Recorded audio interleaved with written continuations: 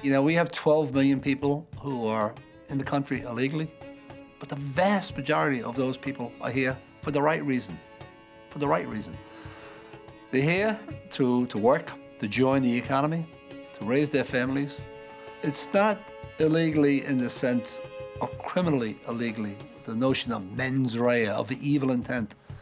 These people are coming with the best of intent to help make this country better. You guys aren't going to deport 12 million people. You know, we don't have the infrastructure. We don't have the illegal immigrants to man the infrastructure to deport 12 million people.